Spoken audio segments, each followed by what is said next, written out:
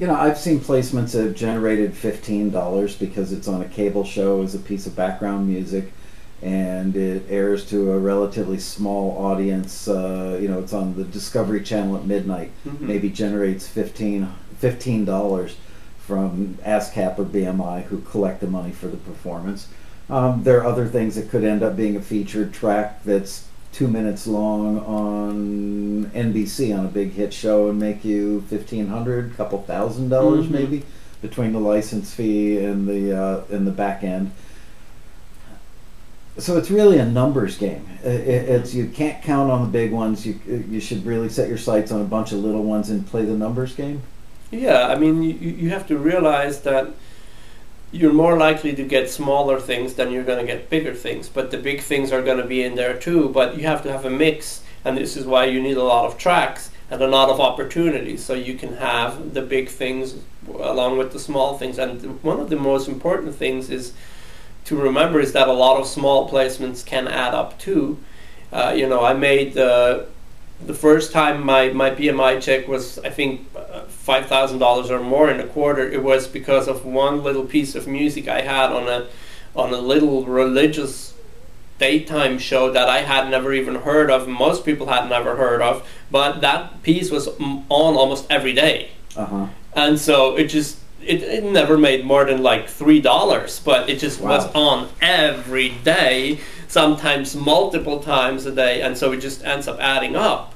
And so it's important to realize that. And it's also important to realize, for example, cable television pays a lot less than broadcast television. However, some cable stations, for example MTV, they rerun their shows to death. So if you have a placement on an MTV show, they might show that episode 20 times in a quarter, whereas if it was on broadcast, it would get shown maybe once or twice if you get lucky and there's the rerun in the same quarter. So it's always important to realize that even though cable pays less, you could still get paid nice money if the song is in the right show on the right cable station.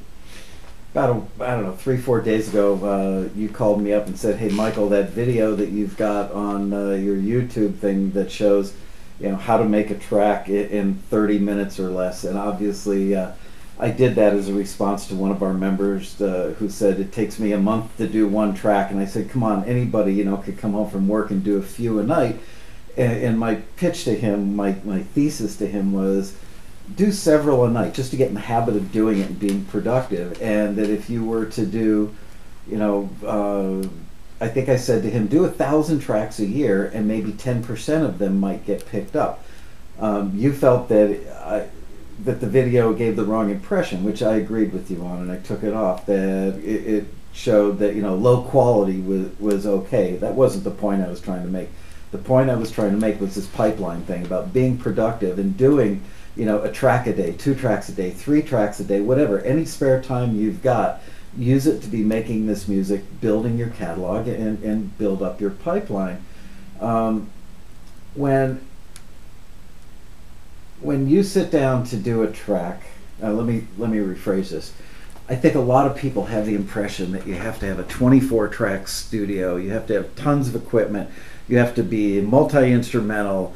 My theory is that there are niches that can be filled. Our friend Gary Sredinsky from Kittery Point, Maine, got a couple of really nice juicy placements in movies through Taxi with nothing more than an accordion.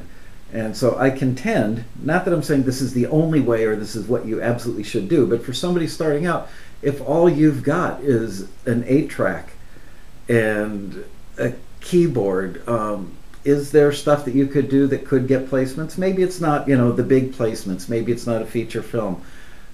Are there simple things that you can do with a solo instrument or 2 instruments or 3 instruments on limited tracks with limited engineering skills that might get used?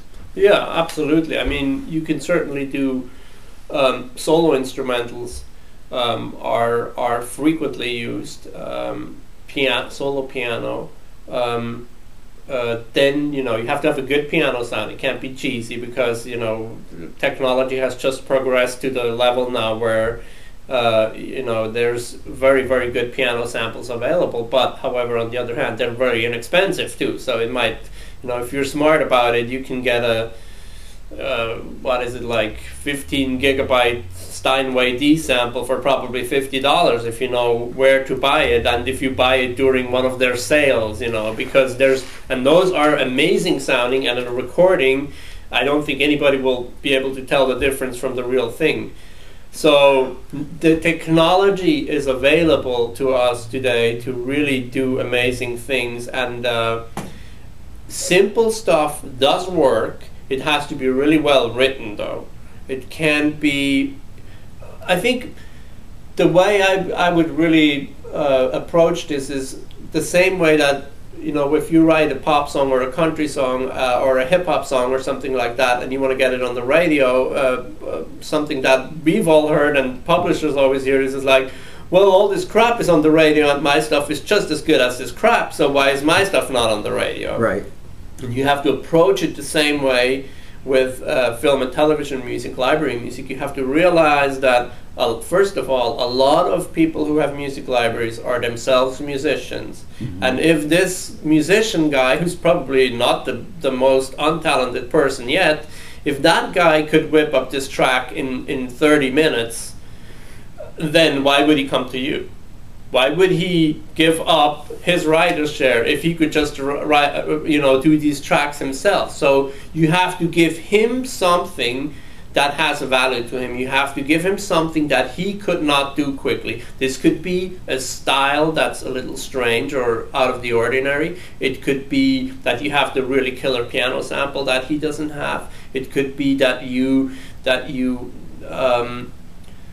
have a specific niche covered that he doesn't have covered, or it could be that it's something that's simply out of his reach, like it could be a big orchestral piece that he just really doesn't have the know-how to put together. So it's important to realize, to look at, like, what I'm talking about here is not so much the use, the eventual use, but I'm talking about making that connection with the music library. That song that you submit to TAXI, where you want to give this music library a reason to call you and pick you over all the other people that get forwarded. You want to give him something special. And it doesn't have to be complicated or big, but it has to be special. If it's going to be a solo piano, it better be a really, really nice piece. So it might not be about your prowess as a player, you know, let's show this guy how many notes I can hit in a short amount of time. No. It could just be that the melody is so emotionally captivating or something, exactly. or memorable. Exactly, okay. Exactly. Or it could be just interesting in some way. It could be textural even. It doesn't necessarily have to be melodic.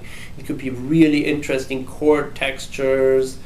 A lot of acoustic guitar stuff gets used all the time. If a person is a really good acoustic guitar player, they can use solo acoustic guitar is one of the most beloved styles of music to be used in film and television.